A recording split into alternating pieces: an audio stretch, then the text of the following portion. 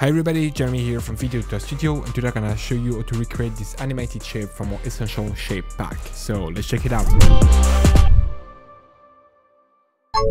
Alright, so in DaVinci Resolve now, we're on the edit page, and first off we're gonna bring here a new fusion composition. So we're gonna go down to effects, and here we're gonna take new fusion composition, drag it in our timeline.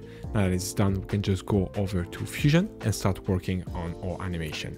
So here I have my media out. I'm gonna bring here a background in my working area, link that background to the media out, and then we're gonna make sure that here we have the background selected, and we're gonna click here on the ellipse mask. Right now I'm just gonna link the ellipse mask to the background.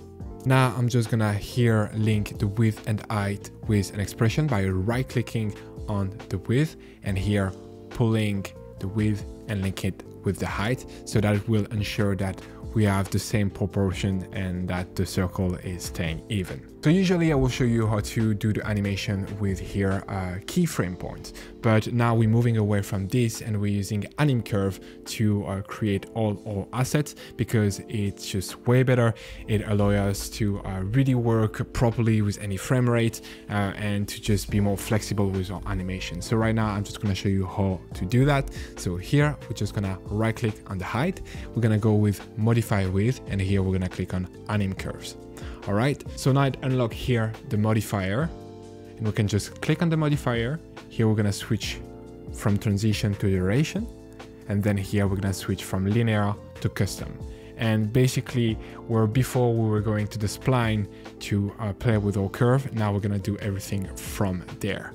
Let me know if you want to see a more detailed video about doing anim curve. Right now, I'm just gonna show you how we did it for the shape. So here I'm gonna add 2 points, so one here and one here. I'm gonna bring down the out to 0 and 1. So here the in at 1, the out at 0. Then I'm gonna click on this point right there. I'm gonna set it up to 0.9 and here the out to 0.25. Then I'm gonna click on this point right here and I'm gonna set it up to 0.1 as well, and here 0.25. So now if we play it, as you can see, we have a basic animation of the circle scaling up and scaling down, but the animation is not smooth yet. So we're gonna do some smoothing right now. I'm gonna click on ellipse again, go back to modifier. Here I'm gonna select those points. I'm gonna hit S on my keyboard. Same here, I'm gonna select those animation out point and hit S on my keyboard. Then I'm gonna hit T, and here we're gonna increase the out to 85. And then we're gonna do the same thing right there, where we're gonna select those 2 points back and we're gonna increase it to 85 as well. So basically now we've done the exact same thing that we would usually do here in the spline editor, but we've done it in the anim curve. I hope they will basically make a similar tool as spline, but for the anim curve. That will be very helpful to make it a bit easier to see what we're doing. But using this technique is just way better.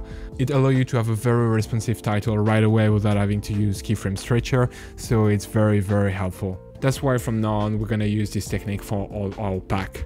So now let's play it. Perfect. Now the animation is a bit more smooth and is working properly. Right now, let's add a couple of things to make it maybe a bit more useful. So here I'm gonna switch the color from black to white.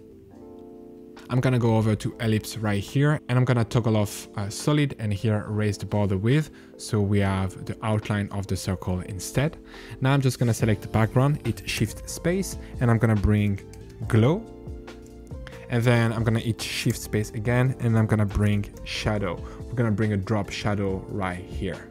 And here we have a cool shape animation, and we can go back to the edit page, and as I say, now we have the title, we can extend it, and the animation, we will be able to extend easily that title, and we will keep the animation. So that's why we're using anim curve, and make a huge difference to make it easy to use from the get-go.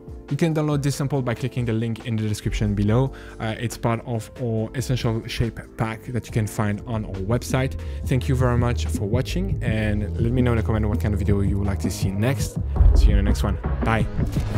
Speed up your workflow and create better videos using the pack available on our website, including titles, transition and templates, but only for DaVinci Resolve. Get started today by downloading our free starter pack containing a compilation of 20 titles curated from our library. Link in the description below or at videoeditorstudio.com.